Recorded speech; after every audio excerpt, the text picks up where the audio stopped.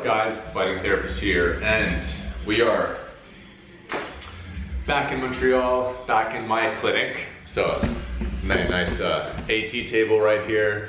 We got Gustavo, the skeleton in the back. Happy to be home. Really big fuss kind of coming in here with the vid situation, but we made it safe, still jet lagged, but we have to get back on the training plan. And since I have nothing really coming up, we're gonna stick to roughly around GPP, so general physical preparedness training. And for today's video, I kind of want to bring you guys along on what that entails. What's the point of building your work capacity? Ways for you guys to accomplish this, and how to actually put this into a training regimen that you guys can follow no matter what sport you're kind of in at the moment. Now, if you want a just better description of what work capacity is, you guys can click the link right up here. I did do a video in the past on just work capacity on its own. It's a quick 4 to 5 minute video. But with that said, we're gonna jump into the workout. I'm gonna put our barefoot shoes on, do a little bit of prehab, and then get into the actual workout for today.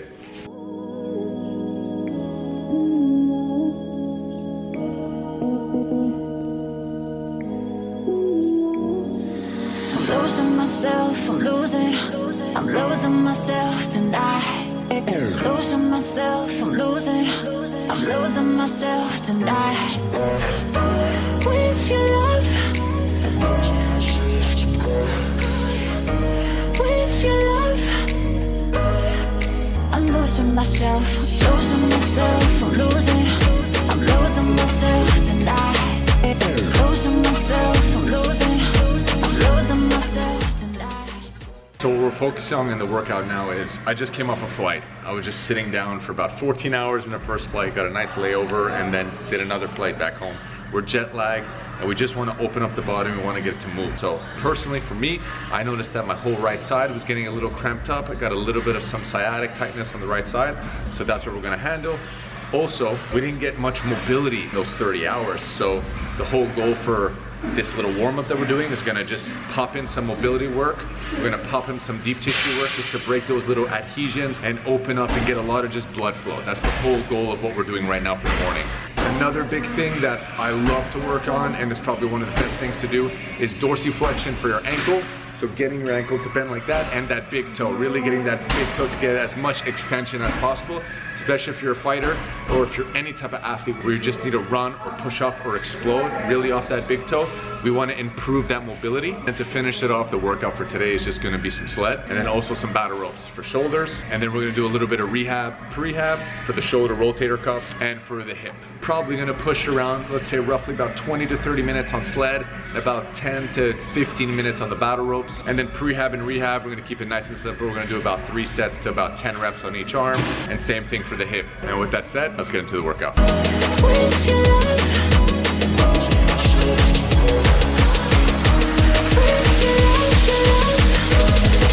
I'm losing myself.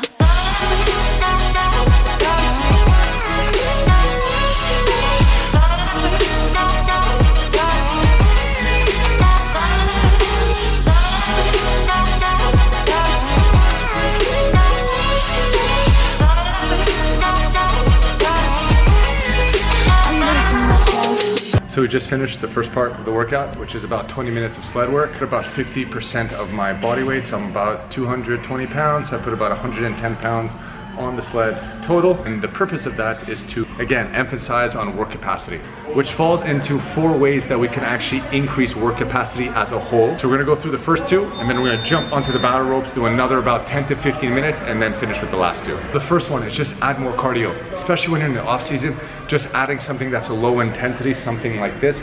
The best bet would be swimming, but I don't really have a pool available to me. But just adding cardio to just gradually increase your tank. That's something that's low impact, very easy on the joint, and isn't very taxing on the body. Second one is just gonna be do more sets. So let's say an example, right now you can deadlift about 100 kilos. Let's say you can do about 3 sets, 3 reps at 100 kilos. Say we take another set and we just do 1 repetition. So instead of us adding more weight to that 100 kilos, which you clearly can't do because you could only do 3 sets of 3 with that weight, we're gonna add a 4th set, and we're just gonna do 1 rep. And with that 1 rep, it's gonna be a lot less taxing, more manageable when it comes to stress. And next time you go to the gym, you're gonna do that extra set with 2 reps, and then 3 reps. And now look, now you're at 4 sets of 3.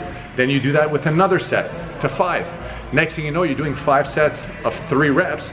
Now you can actually go back down to 3, add maybe 5 to 10 kilos, and then repeat that process. That's gonna be able to allow you to recover better, manage stress, and then adapt. Those are 2. Now we're gonna go on the battle ropes, do another 10-15 minutes, and we're gonna finish with the last 2 things you guys can do to increase work capacity.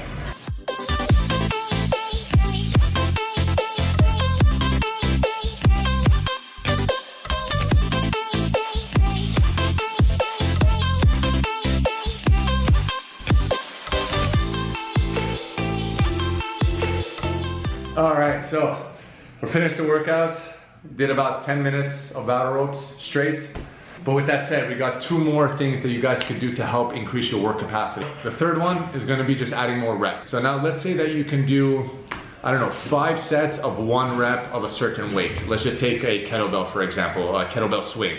You can do 5 sets of 1 repetition with a 70-pound kettlebell. Now, when you do it again, all you're gonna do is add 1 more rep on each of those sets. Once you work your way up to 5 reps, 6 reps, or 7 reps, grab a heavier weight and then repeat that same process just by adding reps. And for number 4, and the final thing that you guys can actually do to just help increase your work capacity, are functional finishers. So what this is gonna do is not gonna add too much cardio to the workout. It's gonna be short in intensity, which is not gonna disturb the signal of your strength training. And what you would do is you would take something like we did today, let's say sled or battle rope or ski erg or the assault bike, and you could do something like 60 seconds on the battle rope, 60 seconds on the bike or the ski erg, whatever it may be.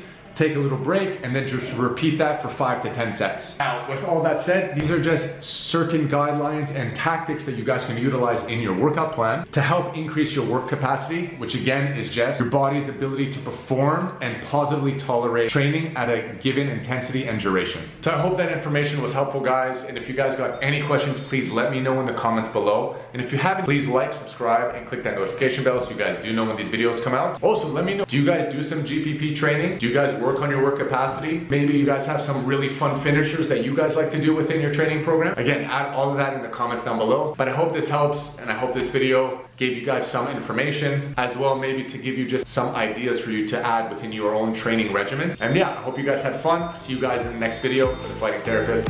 Ciao.